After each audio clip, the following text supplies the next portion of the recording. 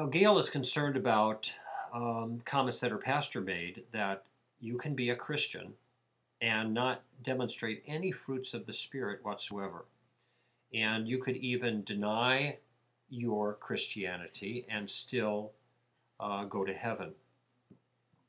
She wants to know my response to that. I actually don't know how those things are possible biblically. This is beyond the broad question of whether we're saved by grace or not, because I believe that we are. But those who are saved by God's grace and not by our own efforts still demonstrate a belongingness, that is belonging to Christ or the body of Christ, based on some indicators that the Bible identifies. Fruits of the Spirit are one of them.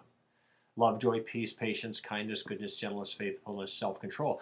Now, I don't think everybody has to have those things in abundance in order to prove that they're Christians, but there are quite a number of places in the Scripture where we are enjoined to assess the alleged convictions of others by their behaviors.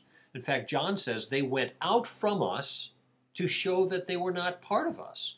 There is a behavior, an apostasy, a leaving of the faith. And this action of leaving is an example of, is evidence that their faith is not legitimate. Now, whether they lost their salvation or whether they never had it, that's another question. And we can have that discussion. But a Christian is someone who trusts in Jesus. If a person has denied such a trust, then he at that point is not a Christian. It's that simple. And I'm actually stunned that a pastor would say anything different.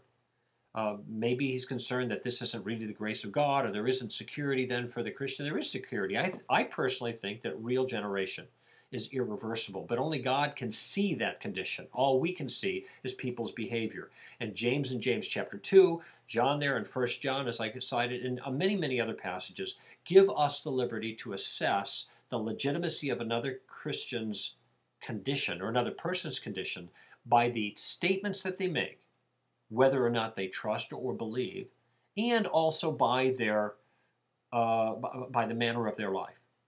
It is not one or the other, it is both and.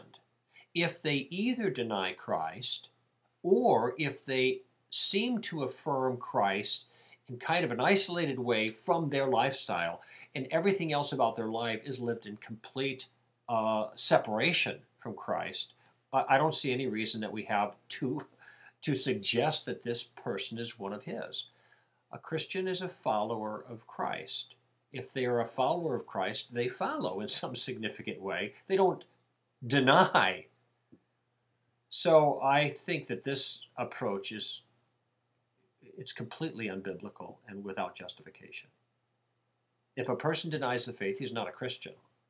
Whether or not he was in the past, that's a different question. If a person shows no evidence of Christ in their life, I think they have good reason to question whether or not Christ is in their life or not.